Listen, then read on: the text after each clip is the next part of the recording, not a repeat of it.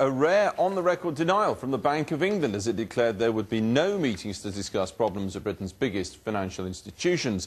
The bank was forced to go public after a series of rumours swept the stock market this morning that at one stage sent shares in HBOS, the Halifax Bank of Scotland group, plunging by 17%. The Financial Services Authority also stepped in, warning investors not to spread false rumours. So, what's going on? Well, our economics correspondent Faisal Islam is here to explain. Faisal, why this continuing nervousness? Well, just when you thought it was safe to creep back into financial markets after yesterday's euphoria, Alex, it appears Dr. Doom's back with a vengeance aimed at the British banking sector and targeted rather specifically at HBOS, Halifax Bank of Scotland, whose share price this morning tanked by 17%. But all not quite as it seemed. That violent movement in share price, in part precipitated by two rumours. One around funding concerns about HBOS, and secondly, suggestions that the key Bank of England personnel had been wiping their diary clean, cancelling holiday, cancelling foreign trips to attend a crisis meeting here in London. Well, the Bank of England extraordinarily got on the phone and were publicly denying both rumours, and very specifically told us in a statement that no meetings have taken place or been scheduled to discuss problems with any institution in the UK. At the same time, unsurprisingly, HBOS went on the offensive, saying the rumours were complete and utter nonsense. But all of this goes to show just how febrile financial markets are right at the moment, and they may well remain that way. Well, indeed, violent movements of shares, tanking was the verb you used. Why would anyone want to drive down shares deliberately, as it were? Is that not what's happening? It's an accident, it's because of this nervousness? Well, we all know about making money when share prices go up. You can also make money by taking a position on shares when on the way down. It's a process called shorting.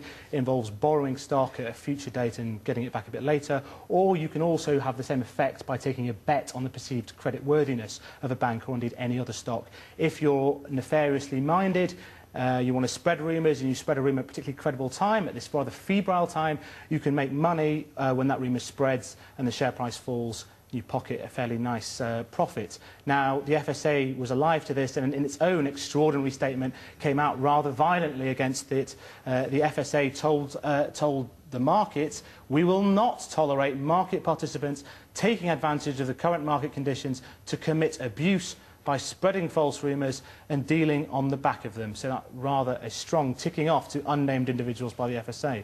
Which is, well, you began this by saying just when you thought it was safe to go back into the markets, a bad thing happened. Does it end here? I mean, recent experience suggests not. Briefly. Well, the specific rumour we have had strongly denied then by all the authorities in the bank involved. Doesn't mean that the more general picture of the British banking sector under a bit of stress isn't true. Two trends, it benefited the British banking sector, strong housing market bubble, which some say is about to burst, and many profits made out of these complex financial risk instruments called derivatives. Both things looking a bit sketchy at the moment. One market participant told me that there was a financial witch hunt on the way. Another said a financial riot was happening. Right, we need a silver lining. It's a long way out there somewhere. Yes. Faisal, thanks very much indeed. And the markets had, as you might expect, a turbulent day off the back of that news. At the close, the index of 100 leading shares was down by 60 points. A short time ago, the pound was down against the dollar by more than 2.5 cents. And sterling was also down against the euro by nearly 1.5 cents.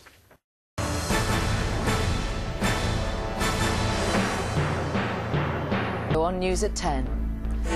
A conspiracy to break the bank, how Britain's biggest lender became the target of a city whispering campaign. Still reeling from the recent turmoil in the markets, the city was rocked again today by a share scandal tied to the credit crunch. Traders have been accused of starting rumours to bring down the share price of Britain's biggest lender so they could profit as a result.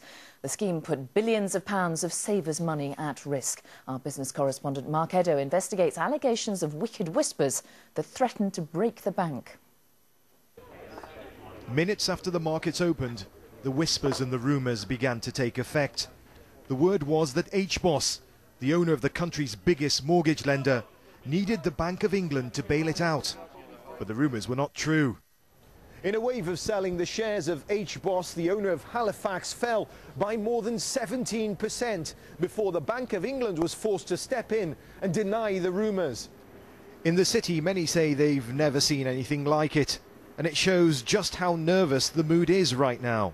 The stock market and the banking industry in general are built on confidence, and at the moment there is a distinct lack of confidence, so rumours that would normally be dismissed as verging on the ridiculous are actually being given some credibility now, which is a bit of a sad sign.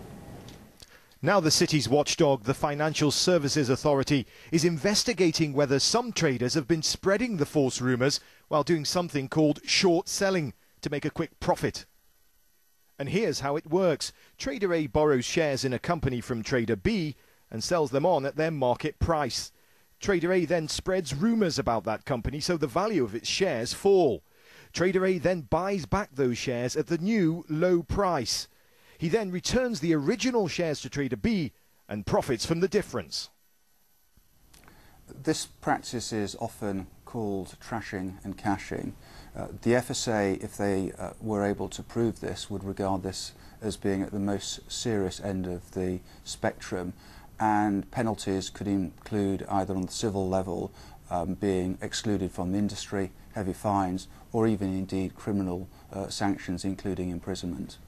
But even if the false rumours have cost investors like pension funds millions of pounds, it's a difficult crime for the authorities to prove. And it may be difficult to stop. Mark Edo, News at 10. The 10 o'clock news with Hugh Edwards and Riz Latif. An official investigation is underway into the pattern of share dealing in some of Britain's biggest banks. The alarm was raised after a wave of rumours suggesting that HBOS, Halifax Bank of Scotland, was short of funds. More than 140 million shares were traded, forcing the share price sharply down, and trading was in fact suspended for a time. HBOS said the rumours were ill-founded, malicious lies. Our economics editor Evan Davis has the story. Real or imagined, the idea of one thing leading to another and dominoes toppling gives rise to fear in the city and rumours. But were people out to make money by betting on bank shares falling? We have a very recent example, Bear Stearns. In a period of 3, maybe 4 days, the rumour mill started working so that all the customers of Bear Stearns began to pull their money out of the bank, and the result was a fire sale of the organization. So rumours do have a direct effect. Today did see some unusual developments.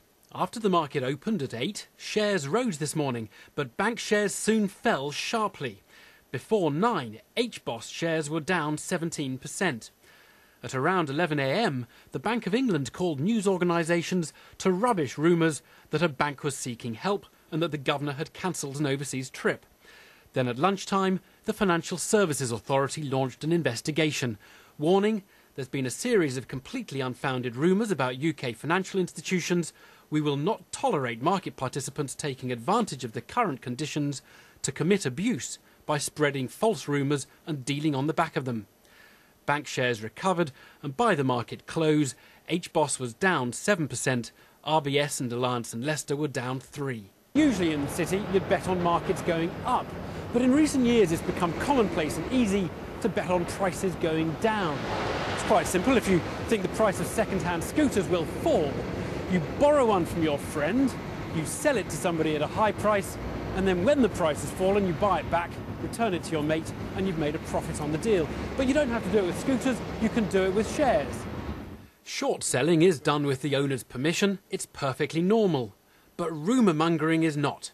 So can the FSA catch the culprits?